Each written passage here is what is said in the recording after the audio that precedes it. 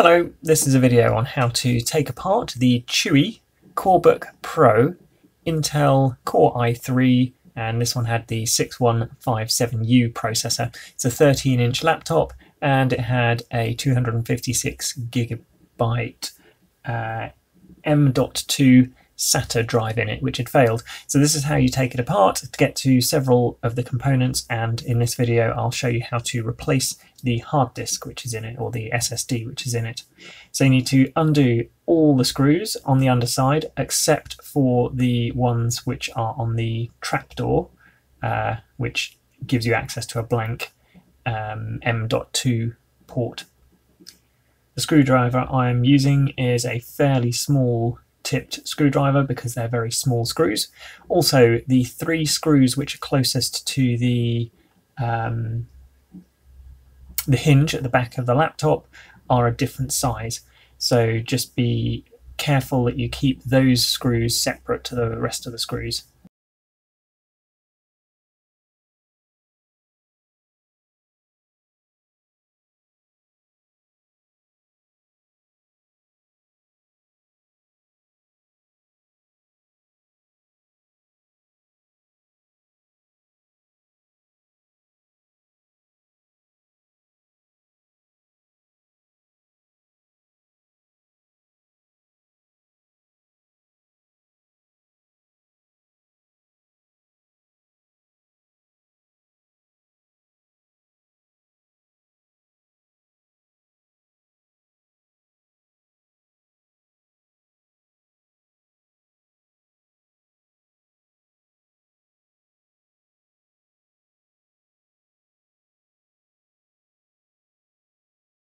And as I was saying, now we've got to the screws that are at the back of the machine where the hinge is.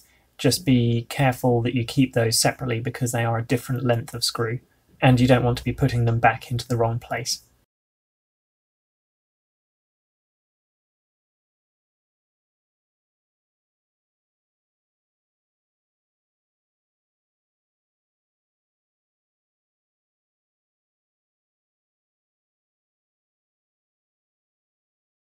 Even though I've taken this kind of machine apart several times, every time I manage to forget there are two hidden screws which are underneath the rubber pads at the back of the laptop next to where the hinge is for the screen. So you need to pry those rubber pads off and then undo the two screws underneath there.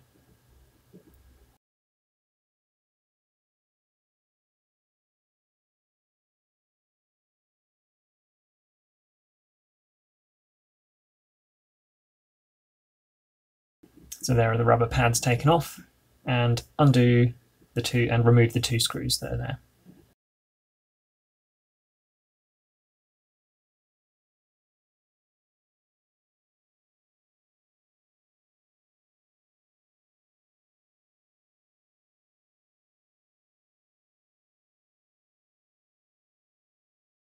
Now it's time to break the machine apart at the seams, so get a plectrum, or if I had it with me, which I didn't in this instance, then the small craft knife which you often see me use in some of my other videos would have been ideal. In this case the plectrums are just that little bit too much, too flexible and too difficult to get started on the machine. In the end I used my fingernails and managed to get the machine partially open using that, and then I used the plectrum for the rest of it.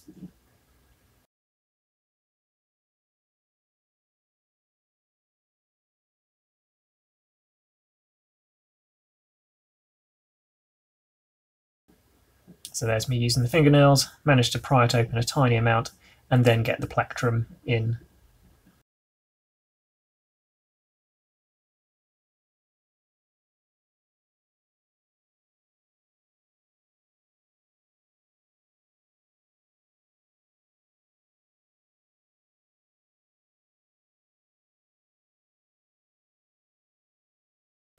Moving to the front of the machine, continue around and unclip the rest of it.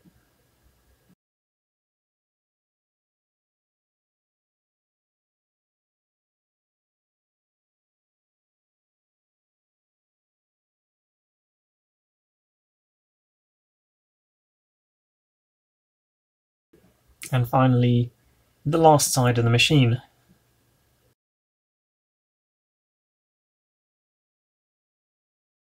So that should have gently unclipped all of the clips around the machine. And there we go, the case pops off. So now you've removed the underside cover of the laptop, you can close the lid and start repairing the bits that you need to. So in the machine we have several components that are easily accessible. That's the RAM, which is soldered in, so you can't change that if it fails. You have the CPU beneath this cooler, which will also be soldered in, so it can't be changed. You have the cooling fan there, the battery, which is not easily user accessible, but at least you can remove. Some kind of heat sinking compound underneath that bit of black plastic, and then what I'm about to unscrew now is the system drive, the M.2 SATA drive, which is by default in the machine. Undo the single screw and the card will pop up and you can just take the card out.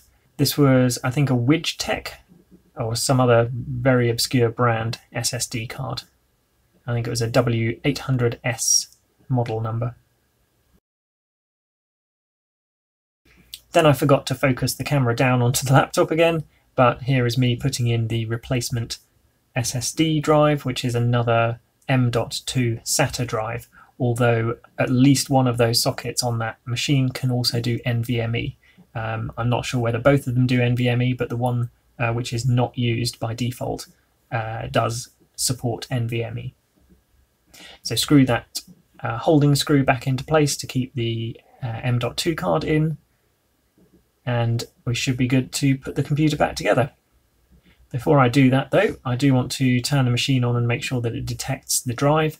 Normally you'd have to go into BIOS to find this out, but the drive which I was using had previously had a working Windows install on it, so all I needed to do was turn the machine on and check that the Windows loading bars started to go, which you can see on the screen there, the little spinning dots.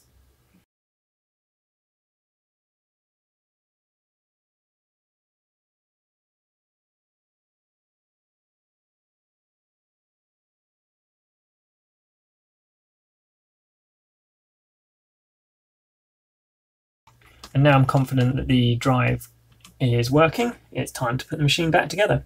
So get the underside cover, which you had taken off earlier, and place it onto the laptop and push down all around the edges to make sure it's clicked in and clipped back down where it should be.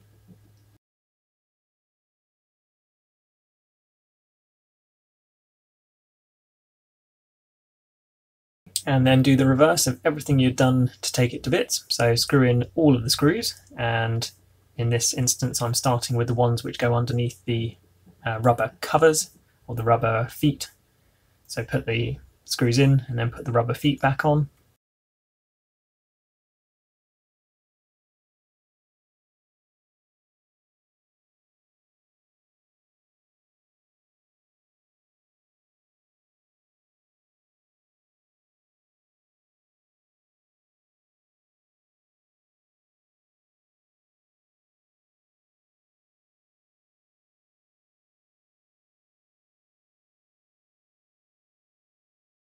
And then it's just the remaining screws. So remember, the 3 screws which are closest to the hinge for the screen are longer than all of the other screws, so make sure that those go back into the correct place.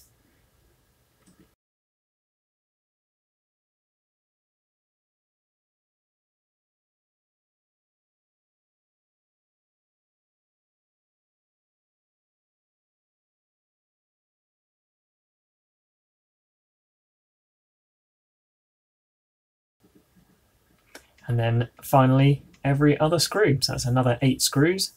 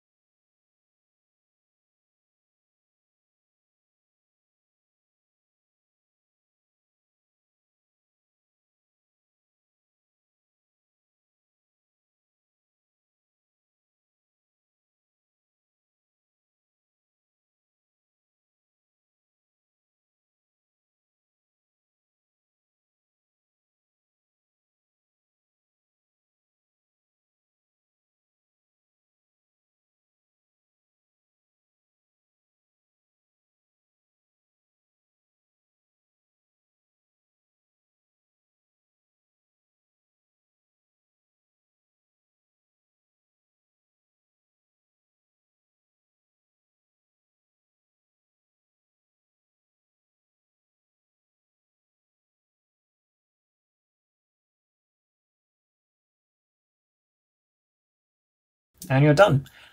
Hopefully this video has been helpful to you. If it has, it would be really helpful to me if you wouldn't mind subscribing to my YouTube channel. You don't need to have the video notifications switched on, but the subscriber numbers really do help. Thank you very much.